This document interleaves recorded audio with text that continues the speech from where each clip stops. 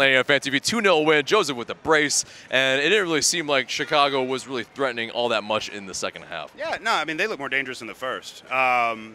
You know, Katai is always one of those players that makes you think that they can score at a moment's notice. And CJ Sapong, when he was in Philly, was great. I don't know what's happened to him in Chicago, but you know, good match. You know, well played. We came out. You know, I like seeing Joseph score the brace. Obviously, I wish that Brett could have scored and buried his chance. It was so close. You know, I feel like PT was a little bit more involved today. Gressel was a little bit more involved today. It's a good look. Another shutout. You know, like I said, to go 6-2 in this 8-match run is great. You know, especially when the way we lost Red Bulls and you know, to be able to come back and like I said in the very beginning, we started 1-3-2 and then we went 6-2 after that. So if you break the season up into, like, you know, quarters, the first quarter wasn't good, and the second quarter was really good. So let's see where we go. We got a nice little break. Let's get healthy. Now, it's a 3-week break, and it's kind of ridiculous. I mean, some other teams, other MLS teams are still playing. Right. And it's more ridiculousness in terms of scheduling, right? It's weird. 8 matches in 28 days and then a 26-day break. It's with a you know, with a U.S. Open Cup in between.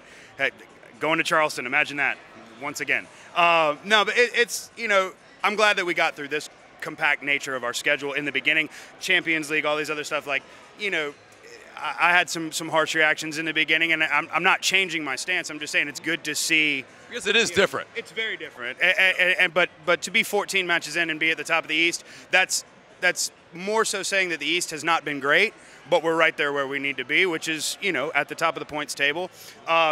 The big target this year is obviously going to be LAFC. I mean, they're sitting on, what, like 34 points right now, and ridiculous goal difference, plus 25 goal differential or something crazy like that. They've scored 17 more goals than we have, so there's still things to improve. But you know, another shutout win, another 3 points at home. Right. And in terms of that, it's like, yeah, 2 matches ago we were 14 goals in 13 games. Yep. Very poor in that regard, and so yeah, it absolutely but is. But getting the results, yes. And that's the thing, is like that's where it differed. Is last year, if we would have had that same kind of, you know, goal drought, we would have probably seen, you know, 2 or 3 more losses just because we would have been conceding stupid goals. Even in the beginning of the season, part of my biggest gripe was second-minute goals against Columbus, fourth-minute goals against DC, goals early against Herediano, goals early against Monterrey, goals early in the second half against Philly where it looked like we were having brain lapses. The one thing I can say about Frank's system and the change-up in this run of 8 is that we're defensively compact. We play, you know, a very systemic style of play. If it's not there in front of them, they're not going to force it. They're going to pass back, and that's something that it takes a little bit of getting used to, but the results are there, so that's a good thing. Right. Now, in terms of, June 11th is our U.S. Open match. Mm-hmm. Would you like to see some rotation? Or? Hell yes. Yes, please. You know, I said this earlier, like Julian Gressel and LGP's legs have to be nubs right now. I mean, seriously, like just give them some time off. Basically, if you're not a player that's traveling for Gold Cup or under 20s, like, rotate the squad. Let's see some 2s. Let's see some Justin Miram. Let's see some Florentine Pogba. Let's see some Andrew Carlton. You know, there's even guys like Breck that could probably use a rest. He's been playing a lot. Michael Parkhurst probably needs a rest.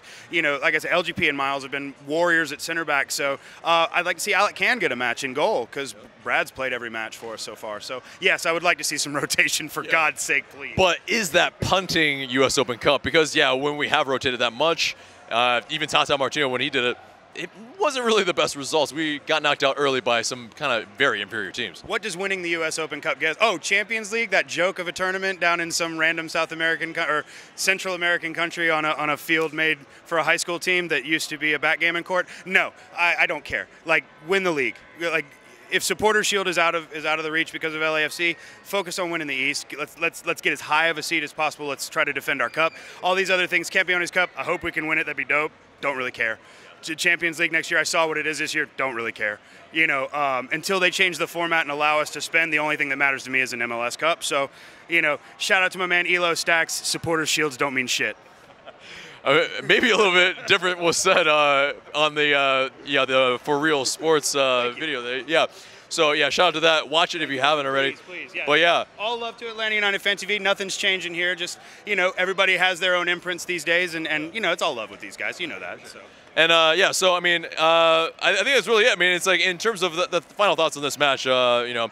Good to see a brace from Joseph. Yeah. And the fact that he's got, 4 goals in his last 2 games, that's incredible. So, it almost sucks that we're getting the break when we are, you know. So I just hope everybody can get an opportunity, be healthy, be happy. It's summertime, you know, enjoy yourselves out there. Come back healthy from the Gold Cup. If you're traveling, please, dear God, Barco, don't have like a mystery injury getting off the plane or anything. So, but we'll see you back, I guess, in Toronto on what, the 26th, and then back here on the 29th against Montreal. Indeed.